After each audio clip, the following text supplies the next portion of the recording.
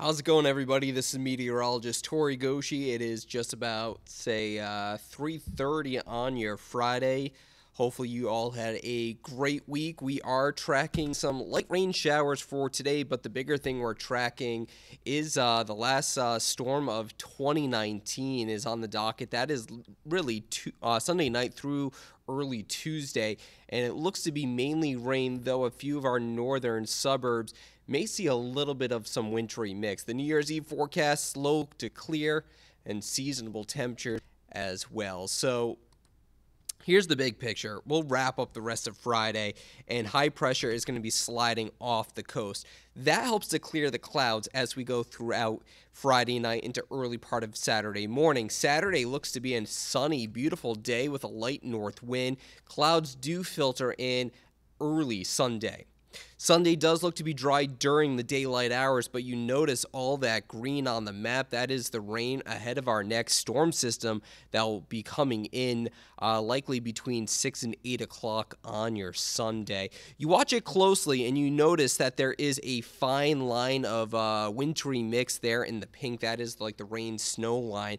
And you can see it kind of blends into northern Rhode Island, Cumberland, Woonsocket, North Smithfield, all the way over to Burrillville, Gloucester, in the northwestern suburbs there in Foster and Scituate could see a light mix. So essentially, if you live north of 295, there is a possibility you may see a light wintry mix as we head throughout Sunday night into the day on Monday. Anybody that has travel plans flying out of Logan, out of Providence, Hartford, things may be a little tricky on your Monday, so do pay attention to the forecast there closely. Rain mostly for this event. Here's a look at our rainfall forecast. You can see it's almost a uniform 1 to about 1.5 inches of rain across much of southern New England. Unfortunately, if this was snow, you take a snow to liquid ratio and you generally get maybe between 8 to 10 inches per inch. You would be looking at maybe close to over 15 inches of snow in some locations. So if you are a snow lover and wanting to see some white snow on the ground, unfortunately, this is not your storm. Okay, let's wrap up the rest of your Friday. Temperatures were mild today, courtesy of a southerly wind component. Heading into the overnight hours, temperatures slowly dropped down to about the middle part of the 30s for most of us, lower 30s in northwestern Rhode Island.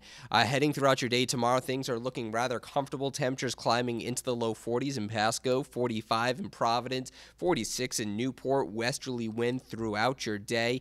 Saturday night to early Sunday, clear skies do continue. So the forecast for this evening calls for those clouds to continue to clear.